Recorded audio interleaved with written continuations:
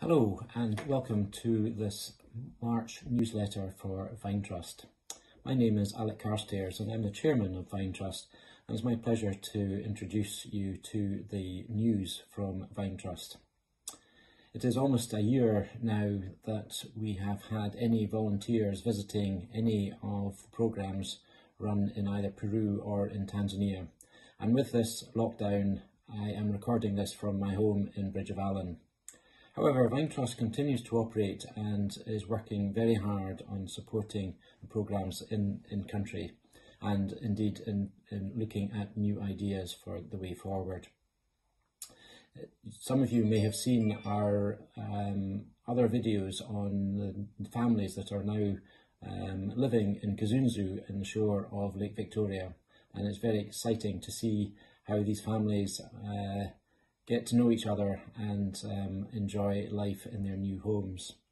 We've also got a fish farm that is now operating in the lake, and we hope that the first harvest will be in June, July this year. We've had many inquiries from people for as to when our volunteers will start being able to go to either Tanzania or Peru.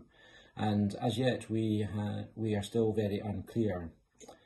We set a few standards that we needed to fulfill before we would allow volunteers to visit, and these are vaccines in the UK, and the vaccine programme is moving forward very, very quickly within the UK, which is very exciting. Secondly, we wanted to make sure that there was safety within the country, and both Tanzania and Peru have been badly affected by the COVID-19 virus, and we are not ready yet for allowing any volunteers to visit the programmes yet. And thirdly, any visitors would need to have insurance, and that is still not available. However, we are still hopeful that by the autumn we would be able to provide some volunteering opportunities, especially for some of our medical volunteers.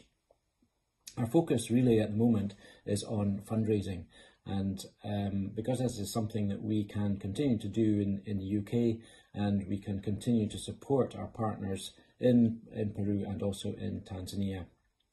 You'll see later in this newsletter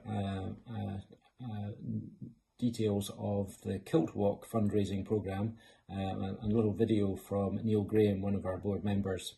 I really would encourage you to support us in this Kilt Walk. It's a virtual Kilt Walk in April, and it is an opportunity for all our supporters to become engaged in and support the work of our partners.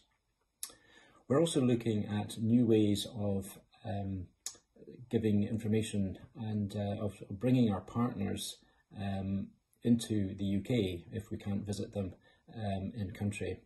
And some of you will have already been part of the Zoom calls that we've had, where we've had Samuel and Ellie and Elena and a few others from our partners who have been available for us to ask questions, for us to get to know them better, for us to hear the news of the families and the people that have been supported in the past. Further, we've also got a donation of a large truck and various other mechanical equipment, and that is en route at the moment to Tanzania.